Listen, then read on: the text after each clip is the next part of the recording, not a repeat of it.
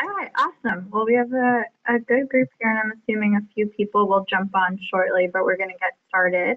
So it looks like we have a nice mix, some teachers in Kindle, a few teachers who have either gone out or going out this summer, as well as some other alumni from years back. So really exciting that we have a whole mix of people in this group. So as you can see, Alison Seymour is here joining us. We're really lucky to have her presenting today. To give a little bit of context, she was awarded a teacher's fellowship back in 2011 and fielded on mammals in Nova Scotia. She also did another teacher fellowship studying reef fish of the Virgin Islands and has volunteered on 2 of our retail teams, songbirds of the Tetons and tracking sea turtles of the Bahamas. And also one of our one-day short duration projects out of Los Angeles called LA Urban Resiliency Program. So she'll be sharing about some of those experiences and how she's brought them into her classroom.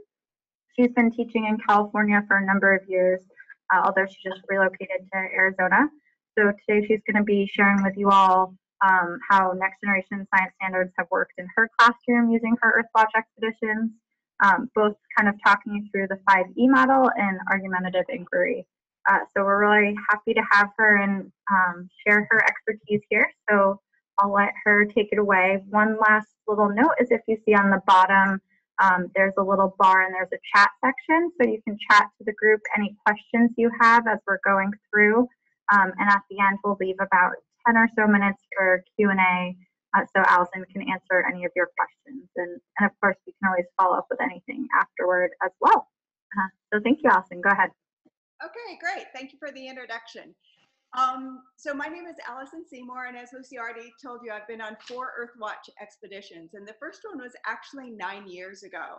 And when I first did it in my classroom as a lesson, it was very different than I'm doing it now.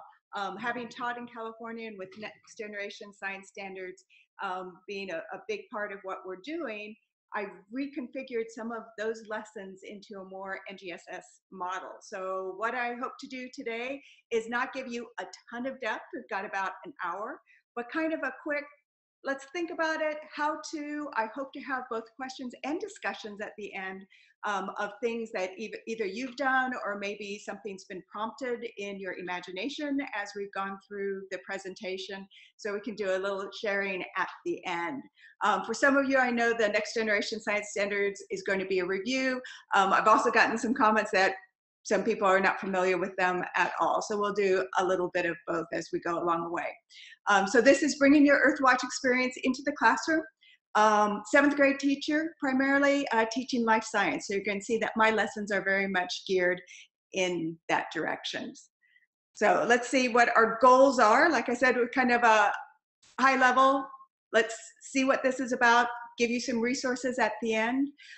So to provide information discussion on how to translate your Teach Earth Earthwatch expedition to your students, which is really that outreach we want to do through Earthwatch and getting our kids excited about science. There's nothing like seeing your teacher actually out in the field. In fact, the picture is me out in the field, and that was in the Virgin Islands, cleaning parasites off a screen. And if you've ever taught middle school, gross things are really good to talk about. You usually have their interest.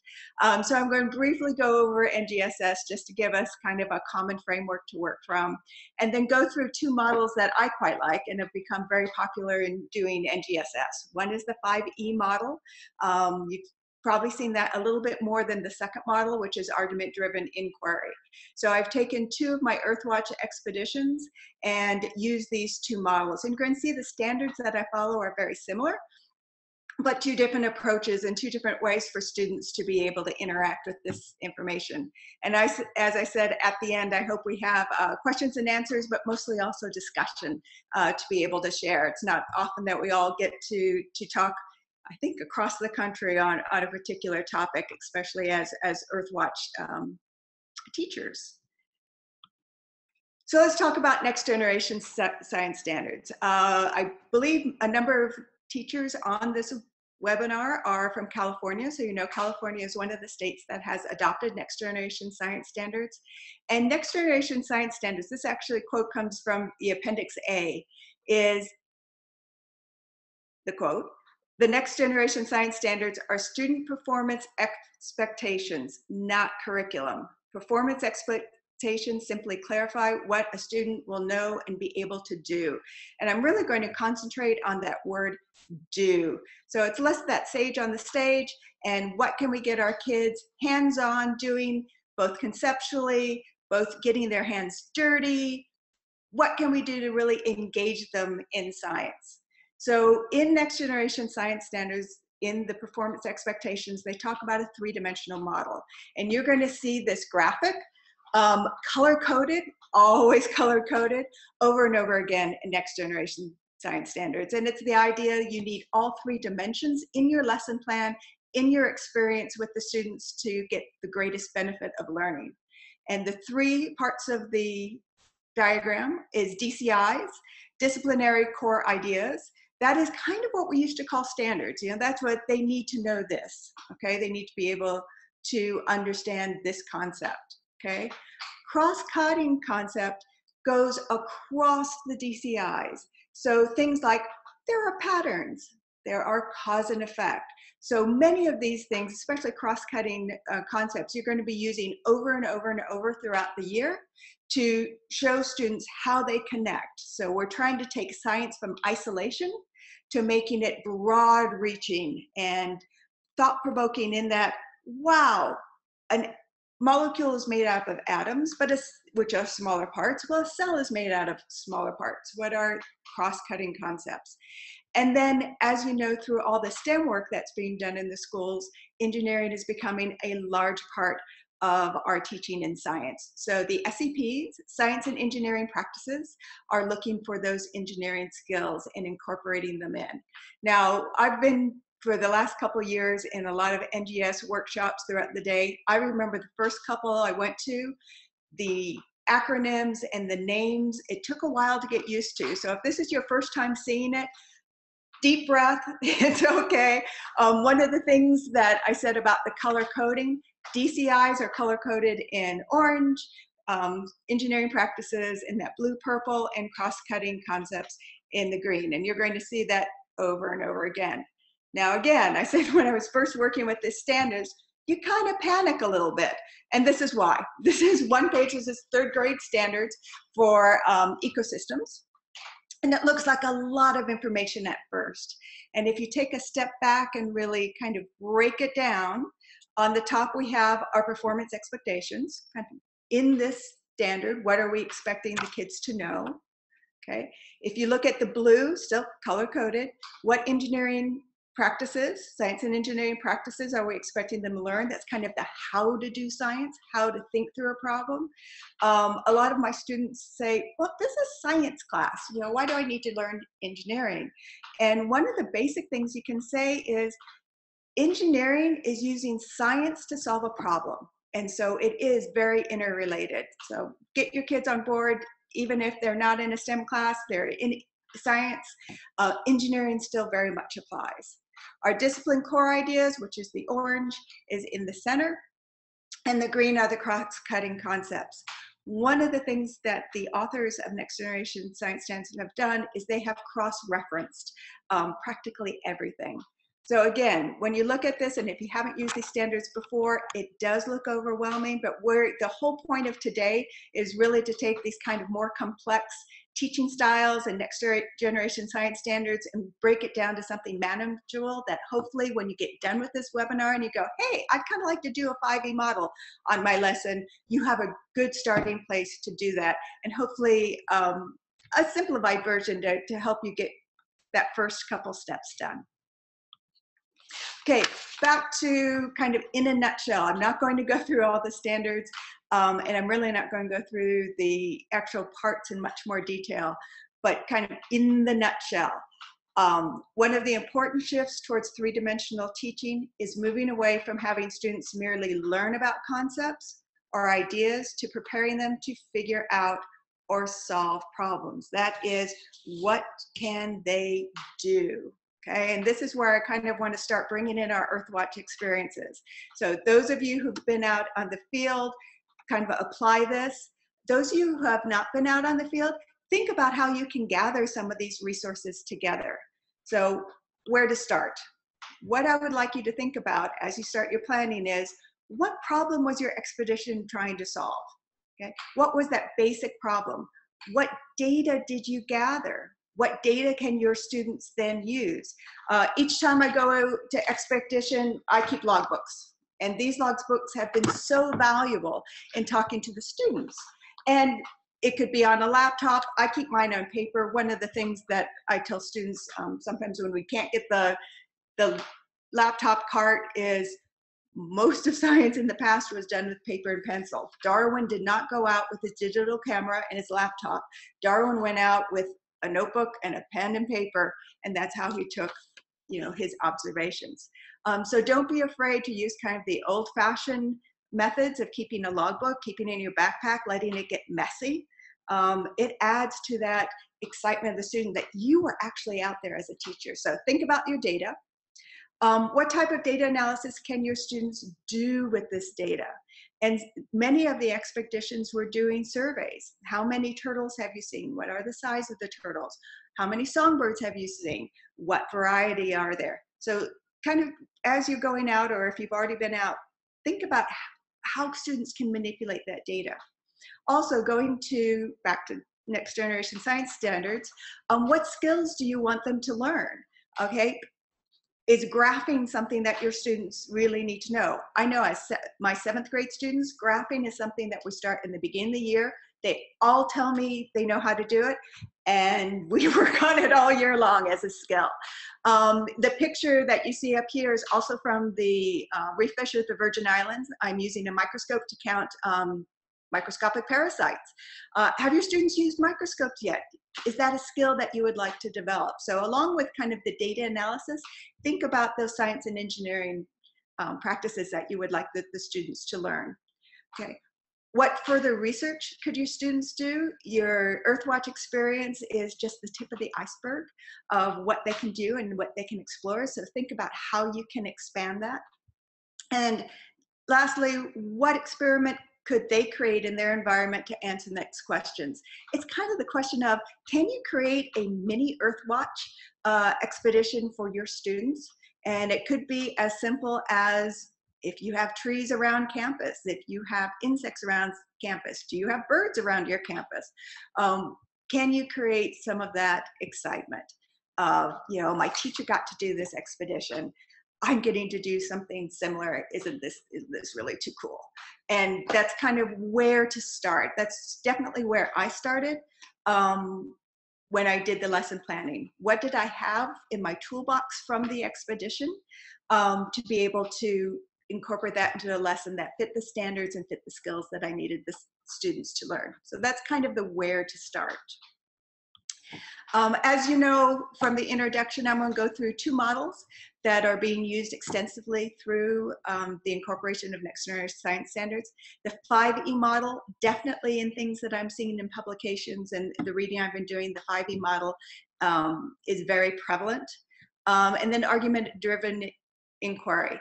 Now, if you look at this, 5E model happens to have 5 E's, 5 steps. The argumentative model looks much longer.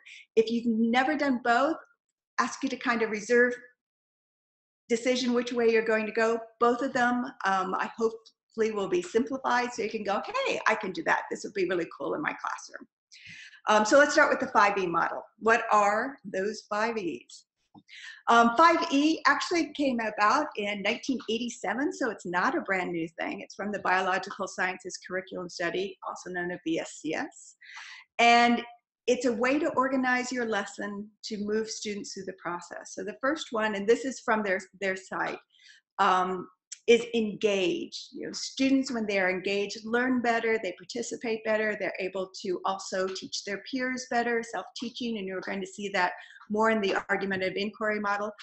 But again, engage that students. What we're looking for is creating excitement. How cool is it that their teacher got to go on an Earthwatch? Okay, that's part of the excitement.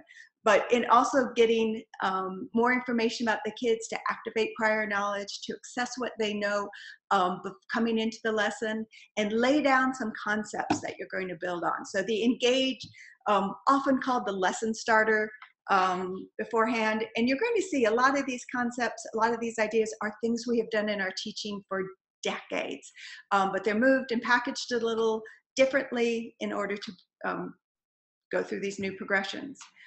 Explore is observations, investigations along with questionings, student-led exploration. This could be a demonstration. This definitely could be an experiment that students do, either that you have created for them as a mimic to your Earthwatch expedition, or one that they happen to create, but it's the actual experiment part.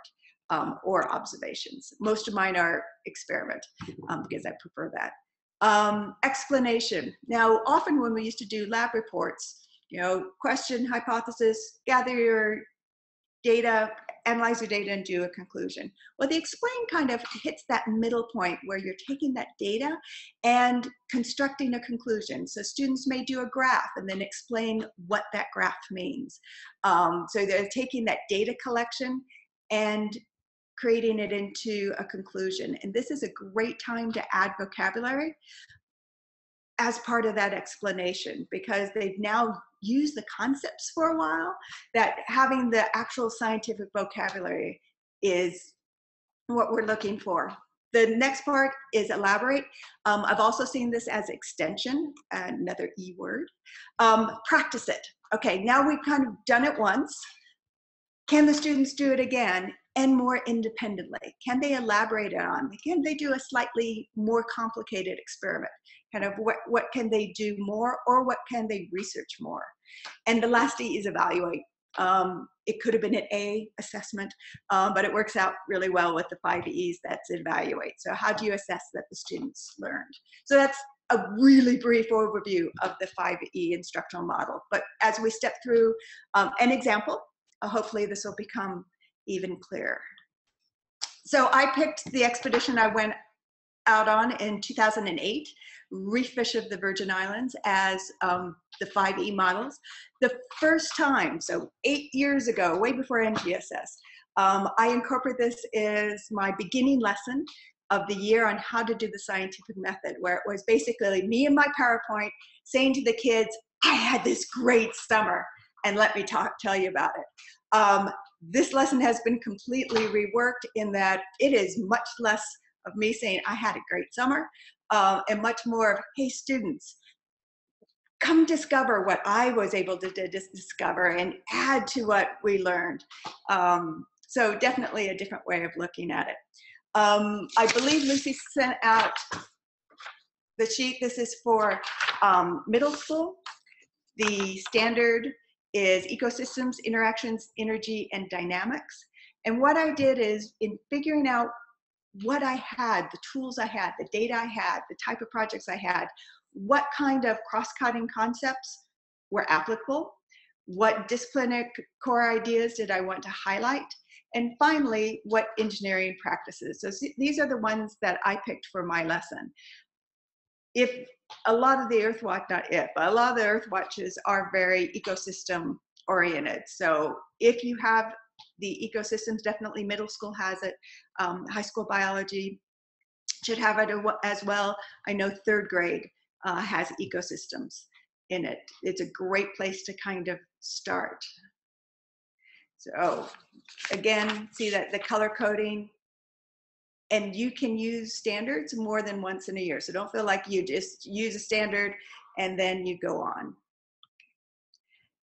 So I said I would be using the 5E model for this one, okay? So engage. I'm back from expedition. I'm super excited about it.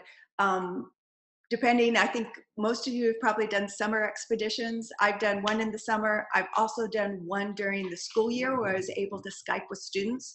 That was Small Mammals of Nova Scotia. Either way, come and engage the kids with photos of you, especially photos of you yucky and in the field. You really want to get them, and I changed the goal for engage, a little bit less than engage and more kind of what we want for Earthwatch, as in make your kids as excited about your expedition as you are, okay? You are going, you're coming back, you want them to be excited about that. So that's kind of the engage. You may put a picture of yourself up and hanging from a tree. That'd be a great way to kind of start them. For reef fish of the Virgin Islands, my introduction is, hey, I got to go on this great science expedition. We're going to talk about it, but before we talk about it, I want to ask you some questions. And remember, part of the engage is to get prior knowledge activated within the students. So my open discussion questions, and again, open discussions, no right, no wrong, really encouraging the students to talk, is what do you need to stay healthy? And a lot of the kids are in from summer break. I need food. I might need medicine if I get hurt. I need some place to stay. I need sleep. The kids are well aware by the time they hit 7th grade on what it takes to stay healthy. So the next segue is kind of, what do fish need to stay healthy? I was out in the Virgin Islands looking at fish. What do fish need to stay healthy? And again, filling the whiteboard. I'm a big filler of the whiteboard. Fill the whiteboard with all their suggestions. And kind of as a segue, I show that I'm not going to show you all, but I think you may be familiar with this video. So with technology all working together, hopefully.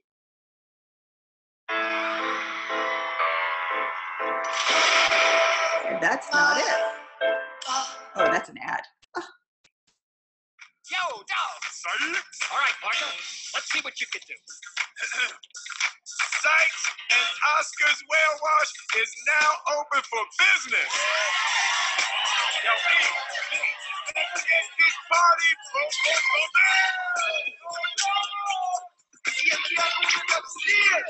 Yo, Christina, listen, how about we have a little Oscar-listed fun? To the fish, yo, one big catch.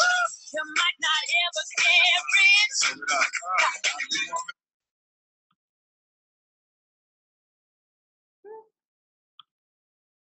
Okay, for those who are familiar with that cartoon, Shark's Tale, this is the car wash. And they have turtles rubbing it, they have cleaner shrimp, they have brushes, and this is kind of the introduction, because what we were looking at is cleaner species of reef fish in Virgin Islands. So it's kind of a nice segue without saying, hey, this is what we're looking at. So that's my engage. Start to activate that prior knowledge and segue into fish. Okay, for the explore, this is go, well, let me tell you what we did in expedition. And what we did in this expedition is we collected blue tanks. And what we wanted to know is how the parasite levels were with or without cleaner species. And we were looking at cleaner shrimp to begin with, because the more parasites a fish have, obviously, the poorer their health is and the health of the ecosystem. So we're looking at overall ecosystem dynamics, which if you check your standards, is one of the standards for this year. So I describe, and this is me again, going out, collecting the fish at night, putting them in different categories. One was our control group, and this is a great time to add vocabulary such as controls, independent variables, dependent variables. But we had a control group that was just fish, and then we had another group which was our experimental group with fish and cleaner shrimp, and they had the same water, the same fruit, the same temperature, so we can bring in that concept of constants as well. And then what I do for the students is I have Ziploc bags, one from the control group, one from the experimental group. And in those Ziploc bags are paper fish with white dots on them. And those white dots represent parasites. So I don't go, hey, this is what we found out. I say, hey, this bag came from our experimental group. This bag came from our control group. You are the scientist. What are you going to do with this data? And this is the time to step back. They need to kind of figure out, and it's pretty straightforward, but how to organize their data. And you will have a group or two that just writes data all over the place and come up. And it's really hard not to just whisper, use a data table. But do not do that. Let them go through this trial and error process to get the data and organize the data. And you can add as many fish as you want to make this larger or smaller. And I usually work in groups of 2 for this particular project. For our explain, now they have all these numbers, okay? And so what do these numbers mean? That's where they need to come up with that explanation. And things that I've provided them using a laptop so that they can look up some parasites, what cleaner shrimp are, to give themselves some background as well. But at the beginning of this lesson, and this is usually the next day, reinforce the vocabulary we've used before and vocabulary they've had in the past, such as what is a parasite, mutualism, ecosystem, and then some of the words that we used the day before, such as controls or constants, depending on what you use, independent variables, dependent variables. So you start the class kind of going over this vocabulary, and then let them figure out, with this collected data, how are you going to present it? And a graph becomes the obvious scheme. And it's interesting, some students will try to do a bar graph, some will do a line graph.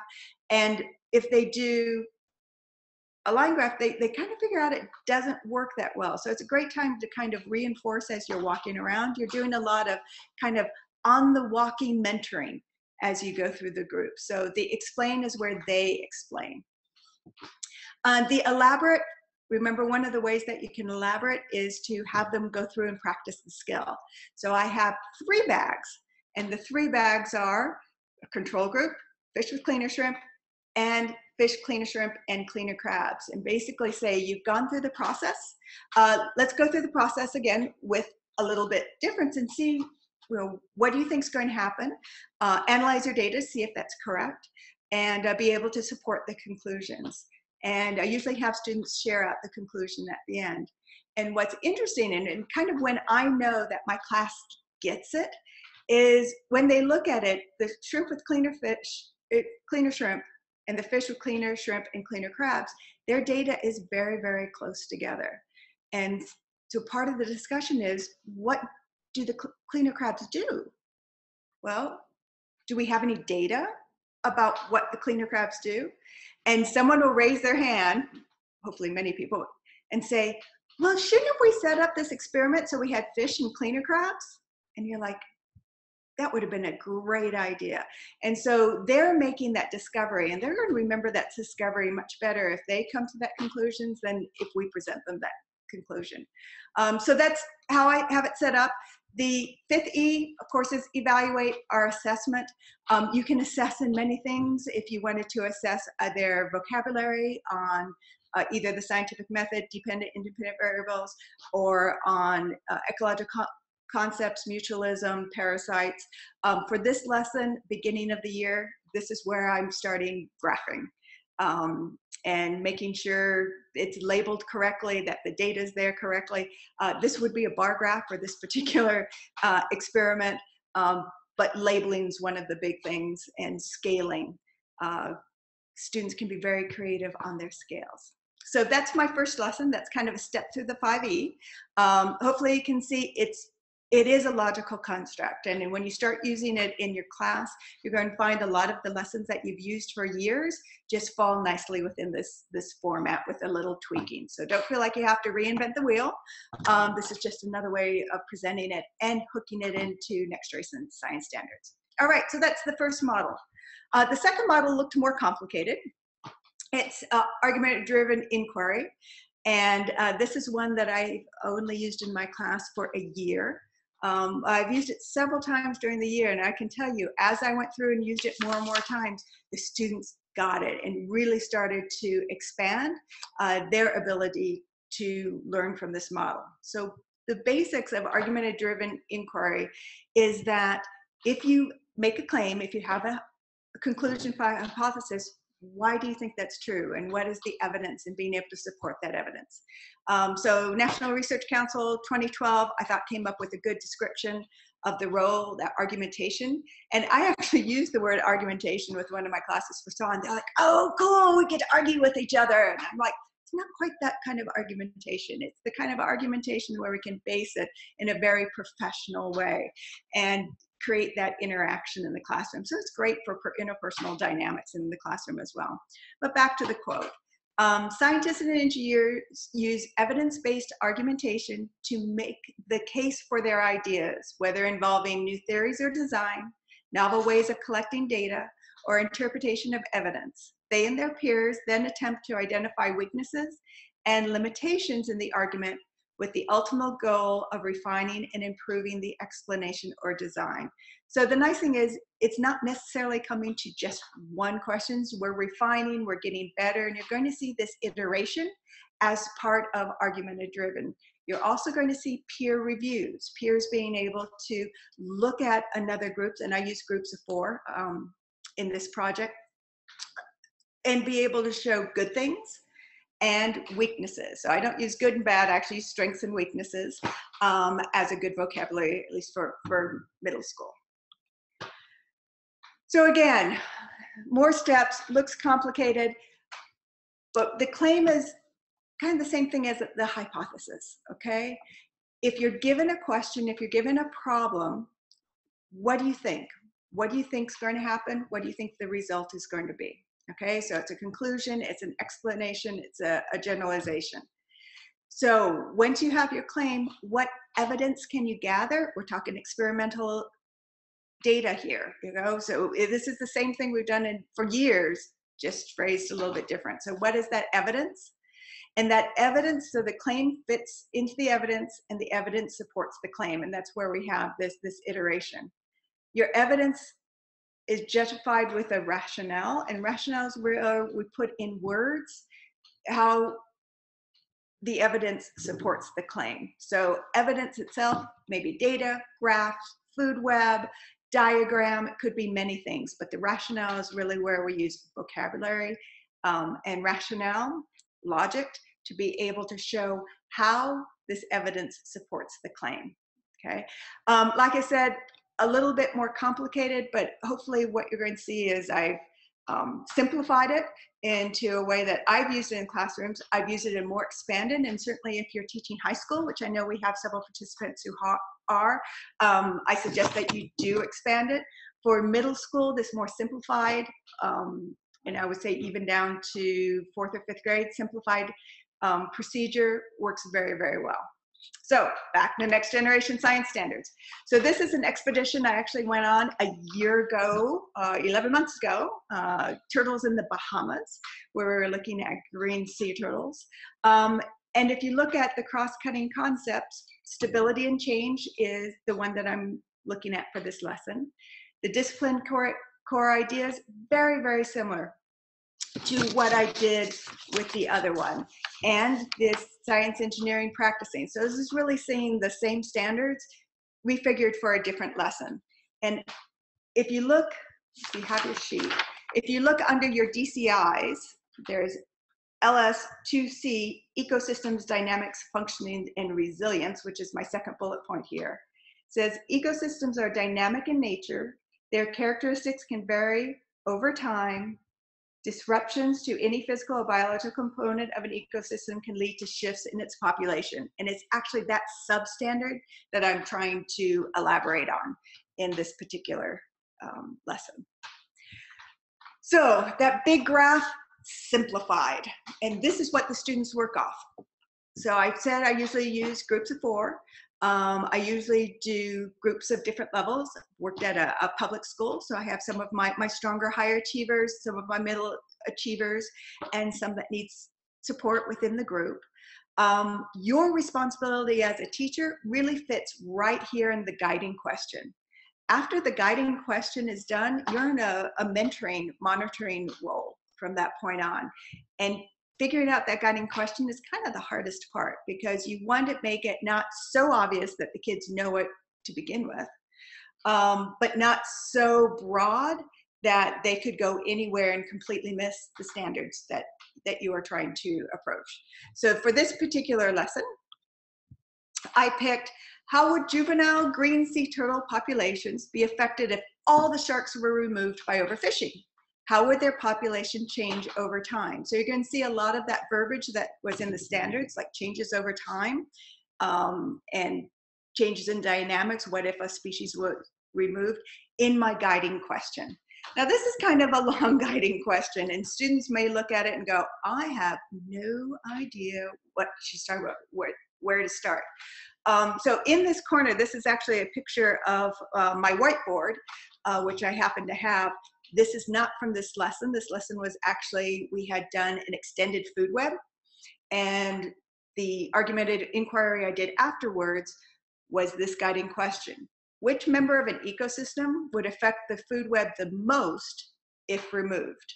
And still had, the first day I did this, had a hard time approaching that. So the second day, as we were going forward, I had this on my board, the guiding question again, just to reinforce it.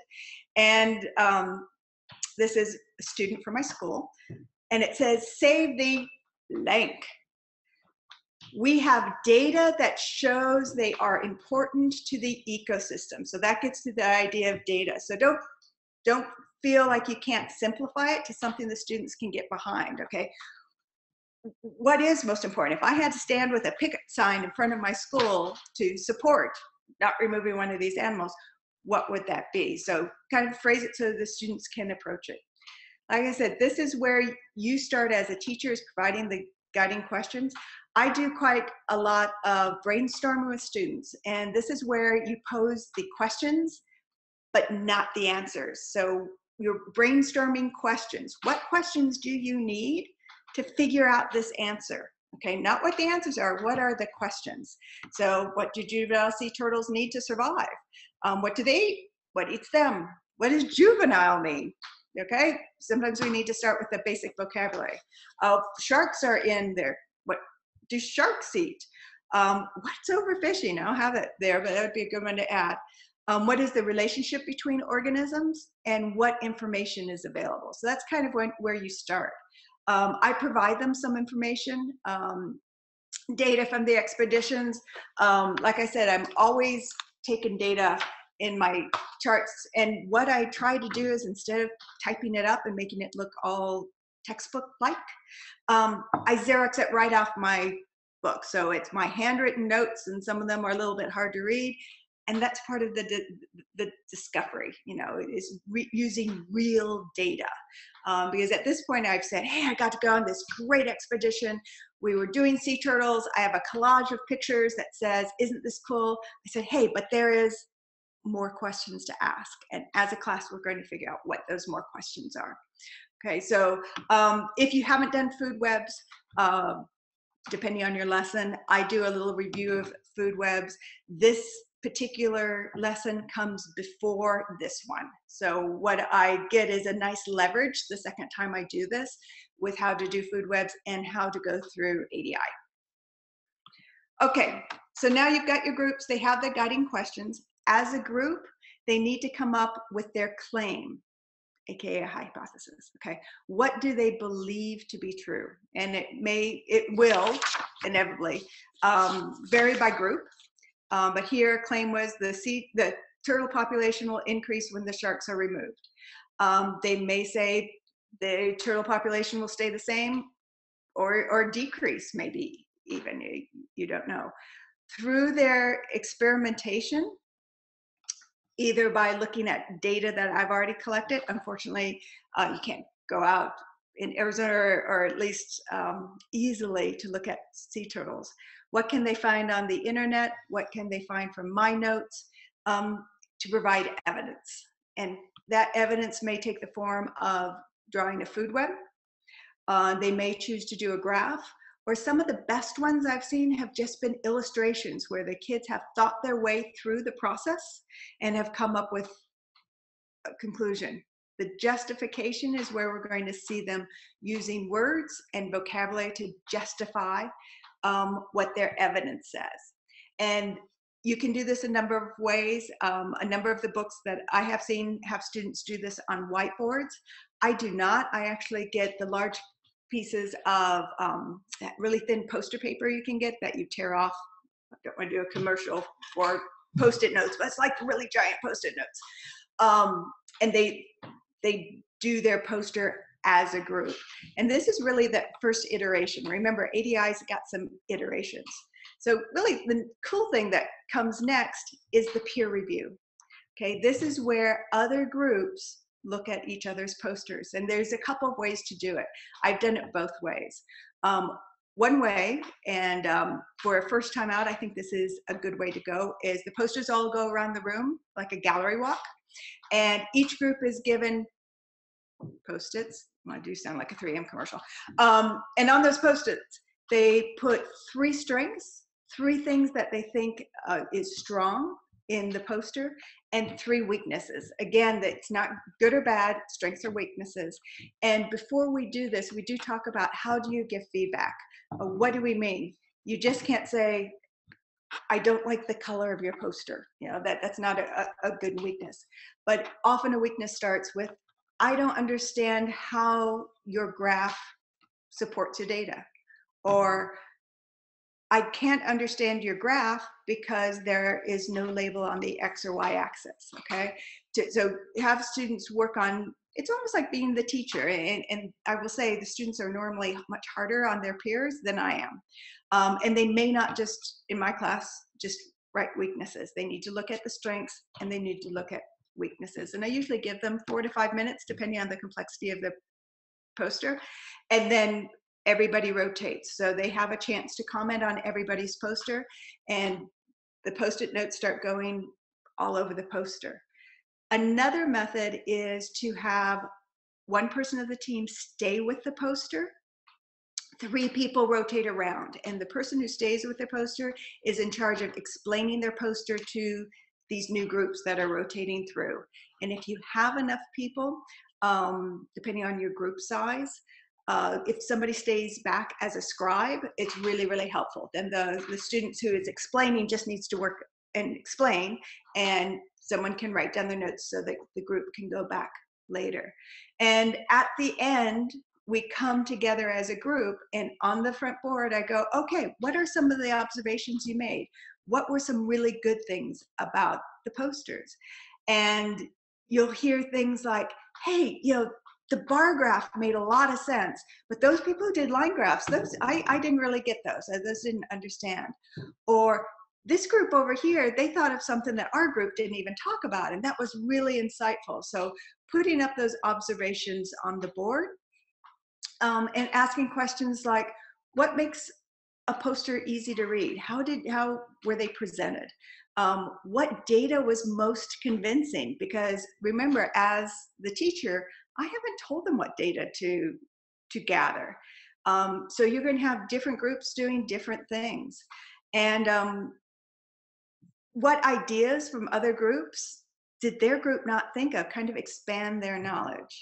Okay, once they go through this process, this peer review, they then take all those Post-it notes and they have a chance to revise their project. Okay, and on my posters, remember I had them do it on paper, I do require them to use blue or black ink or pencil the first time around, but when they do this revision, I have them use red, okay? Or sometimes if I'm not feeling like using red, I'll have them do blue ink the first time and black ink the second time, because I want to see how they progressed in their knowledge and in their ability to think through and create this argument. So the argument, I think the kids are a little bit disappointed they don't get to argue across the room, but the discussions are really, really good. It's definitely worthwhile. Once they revise, for this one, we often see revisions go to the point where the turtle population will increase and then decrease when the sharks are removed. So they've made that leap of, okay, once the sharks are gone, there's going to be more turtles. Well, that's great. Well, there's still the same amount of seagrass.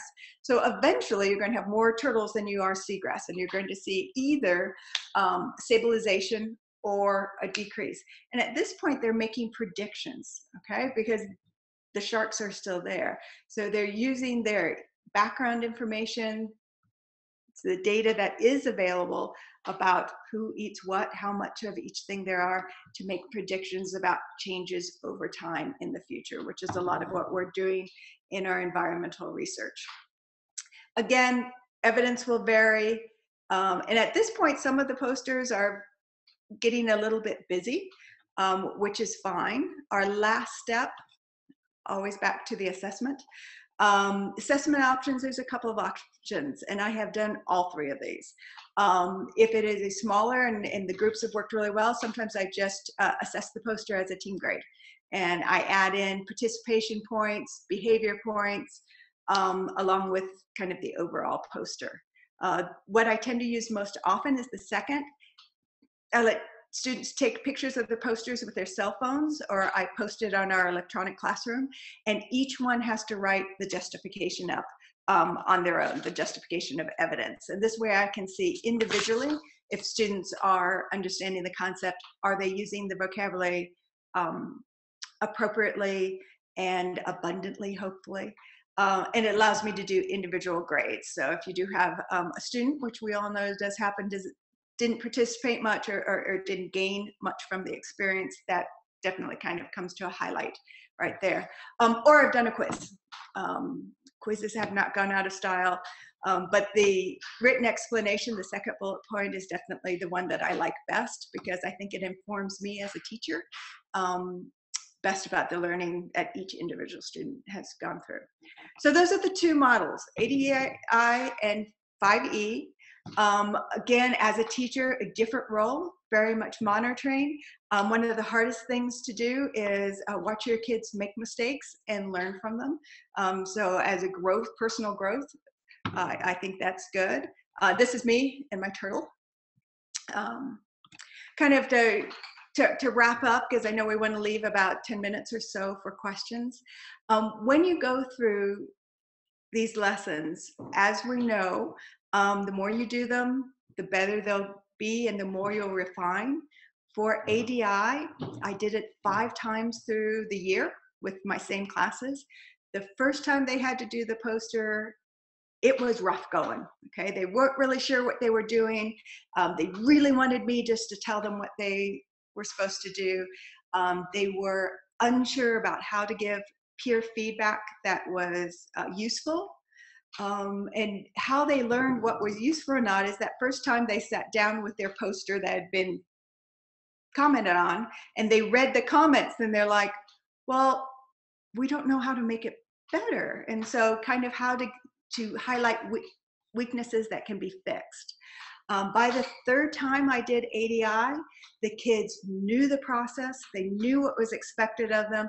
They were excited because it gave them a chance to interact as a group. They liked the idea that there wasn't one exact answer, that you could still have a poster different than another group and have it be equally valued. So if you do ADI and it's rough the first time, I think that's to be expected. But by the end, it was one of the lessons when I told the kids, hey, we're doing argumentative inquiry this week on this big project, that about the third time they were engaged, and their learning was, I was very happy, very impressed with their learning at that point. So that's kind of my parting words on that. For Earthwatch, obviously I've been involved in Earthwatch for 9 years. I encourage, many of you may be on your first expedition. I know we have some long-time alums, so stay involved. And I know I can't go on an expedition every year. It's hard to do, but there are other ways to be involved. So look into the ambassadors program, way to share information about Earthwatch. Encourage fellow teachers to apply. I've had some of my friends apply and been able to go on an expedition. Even non-science teachers. I have a Spanish teacher who went, which was great to be able to share experiences. Often as an alumni, we're asked to review teacher applications, which I think it's hopefully a nice benefit to them. It's also interesting to hear other teachers' passions and why they want to do it. Lastly, look for local opportunities. As Lucy mentioned, I did a one-day opportunity in LA Urban Resiliency. I'm down here, the silly looking one in the green. We spent the day measuring trees. I must admit, I'm much more of an animal person than a tree person. I had a great day, learned a lot, and was able to take some of the things I learned in my classroom. So look for those opportunities around and about. And finally, as I said, this is not you've learned everything about 5E and ADI. So I have a couple of websites here. If you want to look further into them, those are good places to start. So Lucy, I think we're about 10 minutes away. And yeah, that was perfect timing. Thanks so much. That was great. So as I mentioned before, there's the chat box on the bottom. We're gonna give you a few minutes for anyone here. If you have any questions for Alison, just type them into that chat box and we'll read them off and she can answer. So we'll give everyone a minute to kind of think and start typing any questions you have. questions, comments, ideas? Do you think this would work? I mean, we've got a couple minutes, anything, so it doesn't have to be direct questions. Thanks.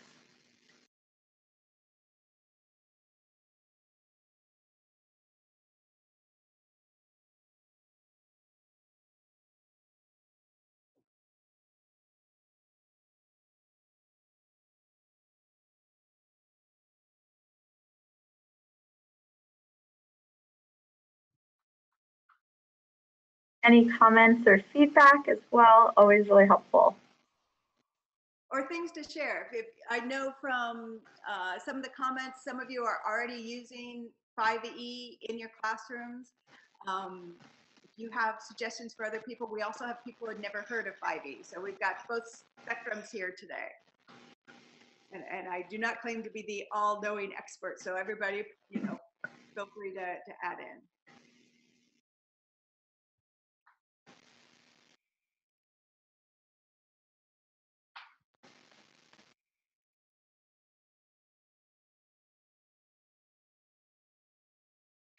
We have one comment here saying, thanks so much, that was great. Wish my teachers had formed lessons like these when I was in school. Thank you. Actually, I kind of wish I was a student again. It would be a lot of fun. If you're a teacher going on expedition, you're teaching the science classes I think that we all wish we had had when we were kids. Okay, we'll give people one more minute here if there's anything else you want to add before we wrap up. Feel free to post it.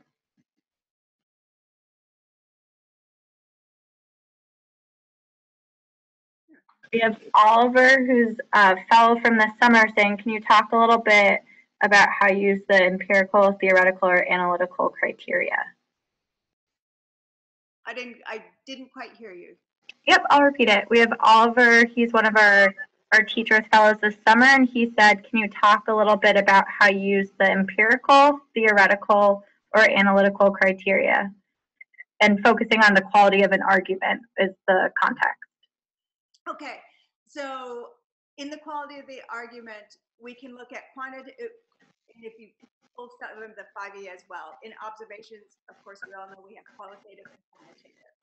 And when looking at the argument, especially the students, look at quantitative data stronger because they can see that the numbers support it, as opposed to qualitative, which is more of a description.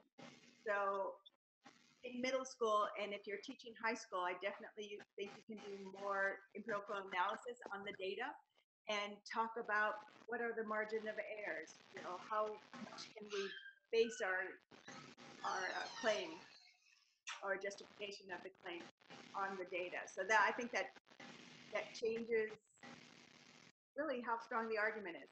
One of the things I've seen in peer review is those teams that use quantitative data, the students get it more, and they are able to say, okay, I can see how this shows that your claim is correct.